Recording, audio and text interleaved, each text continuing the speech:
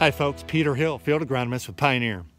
Floppy corn or rootless corn syndrome, as we talk about it in the agronomy circles, fairly common this year, at least throughout the eastern half of Texas. It's a phenomenon that is almost always associated with very rapid drying, windy conditions, warm, in that V2 to V5 stage, because that's that time during growth and development that we are trying to grow the nodal roots, right? So here's a nodal root that was attempting to grow, but dried out. And so when we have a lot of wind, a lot of warmth, and if we have some high clay soils and we start to open up the row, down the row, if you will, that soil starts to shrink back a little bit, that allows the developing nodes underground to dry out. And it actually kills it. If it's severe enough, it'll actually kill each one of these nodes that's trying to grow.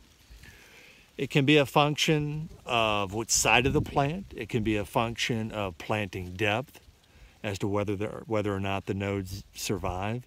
It's also a function of soil condition at the time of planting. For example, a lot of clods. So a lot of times we'll see this in fields that are very cloddy. Because again, a lot of pore space around the clods allows that to dry out very rapidly. So on this particular plant, we've actually got a couple of nodal roots here and one on this side, and frankly, that's all that's holding this plant up. And it's almost V7. So we really need some rain to help this plant survive, and it can survive, but we've got to get some moisture in here. So I hope that helps you to understand a little bit about why you can get floppy corn, or rootless corn syndrome as we call it. That concludes this Pioneer Growing Point Agronomy video podcast.